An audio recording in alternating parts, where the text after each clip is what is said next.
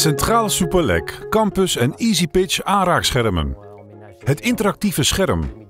Getuigenis in het hoger onderwijs. CentralSupélec Campus Parijs Saclay. Aantal studenten 4300.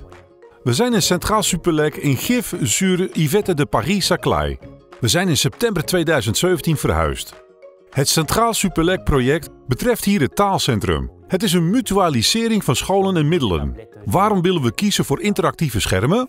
Het is omdat de leraren wilden wat ze platen noemen in plaats van videoprojectoren. Het is als een gigantische tablet. Je kan er alles mee doen. Ik denk dat het een goede keuze is in vergelijking met wat leraren vroeger in hun oude gebouwen deden. Omdat het nu de schermen zijn die interactief zijn. En het gaat waarschijnlijk de manier waarop ze gebruiken veranderen. Voor de terugkeer van studenten naar deze schermen gebruiken velen ze bijvoorbeeld om hun prestaties voor te bereiden.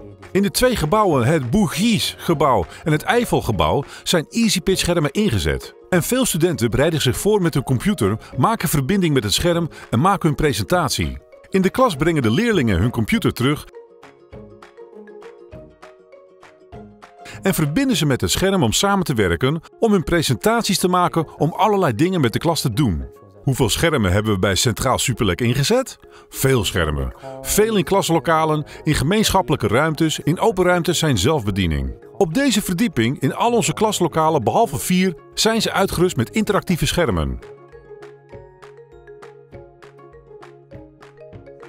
Wanneer we de cursussen doen in talen die zeldzaam zijn in vergelijking met hier, zoals Hebreeuws of Portugees, hebben we soms verbinding kunnen maken door middel van een videoconferentie met andere 2 sites. Het werkt goed. Dus het scherm is er is niets aan te doen, het is al ingezet, je hoeft het alleen maar aan te zetten en te gebruiken. Kan ik het interactieve scherm aanbevelen? Ja.